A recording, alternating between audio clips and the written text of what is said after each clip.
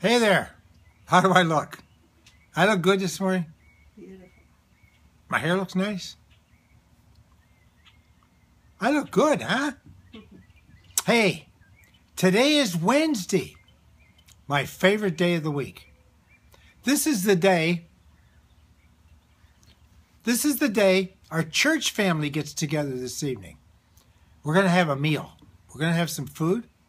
We're going to make ravioli smothered in Jim's world-famous spaghetti sauce. Huh? You excited about that over there? Amen. She's excited about that. We're going to hope we have some extra sauce left over so that we can have some spaghetti. But we're going to have this ravioli, and then our church family gets together on Wednesday. It absolutely is my favorite time of the week because I love being with our church family. Hey, oh my goodness, what a nice time that is. I just love being with those people. I'm sitting here, Mary's sitting over there in a chair with me now. And we love Wednesdays, don't we, honey? Yep. We really do. Hey, today I want to talk to you about how a lady was healed of pancreatic cancer in 10 seconds. 10 seconds.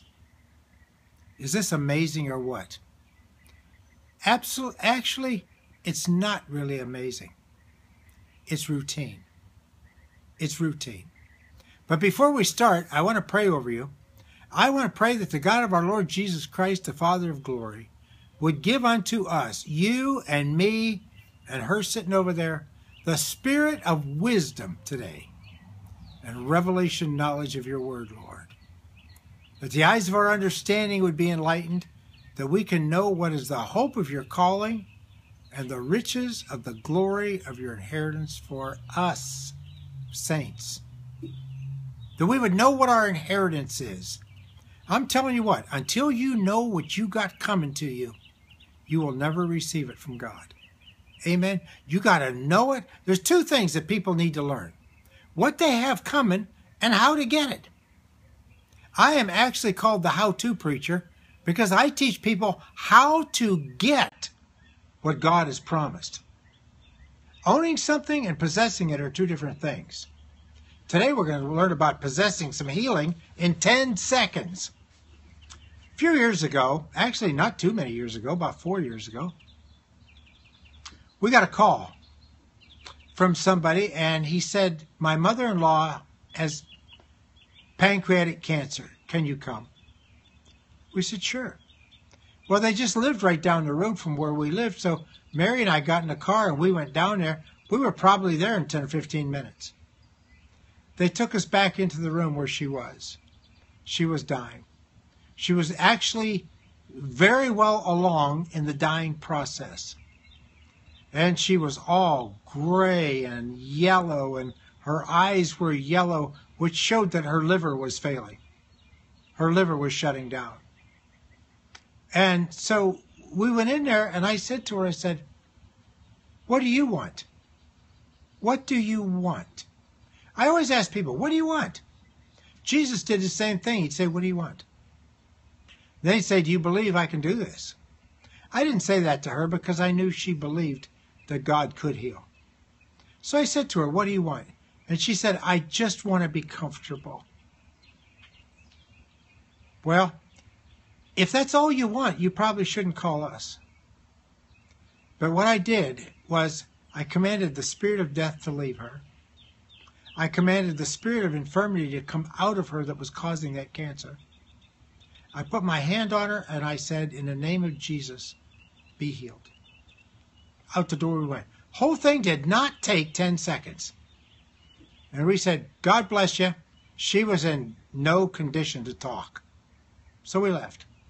Went out into the living room. They thanked us for coming and we just left. A few months later, we were traveling around the country at the time. A few months later, we get a phone call from her daughter. And she said, how you doing? I said, oh, fine. You know, we're doing good.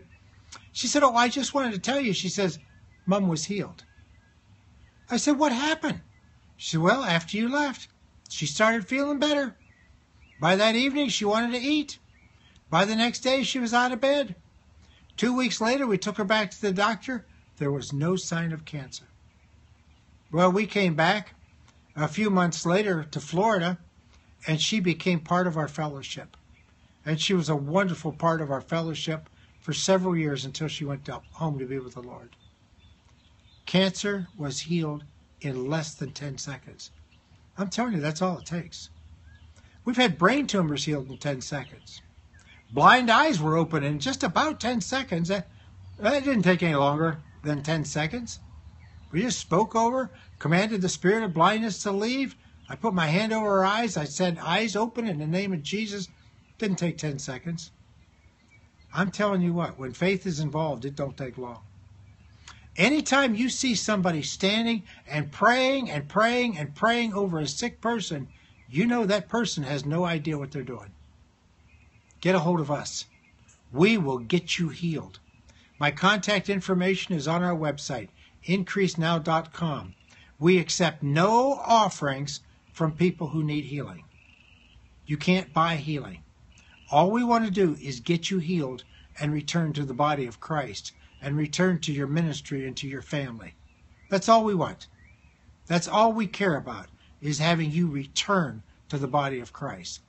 I don't want the devil to steal one more person. And I will use the name of Jesus to keep that from happening, and we can get you healed in less than 10 seconds. No matter what kind of disease. There's no kind of disease you're going to ever have that was worse than what that woman had. Pancreatic cancer within a few hours of dying. Raised off her deathbed in 10 seconds. We give all the glory and the praise to God. Lord, we praise your holy name for her healing and for everybody else that's healed too. In the name of Jesus. I want to speak a special blessing over you today. I want to say the Lord bless you and keep you. The Lord make his face shine upon you and be gracious unto you.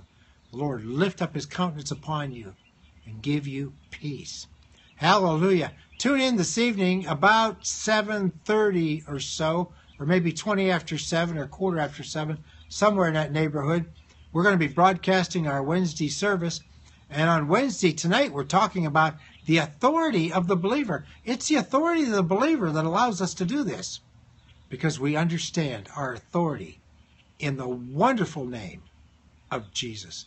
Have a great day, a good day, a wonderful day, and be a blessing to somebody today. And tell somebody about Jesus.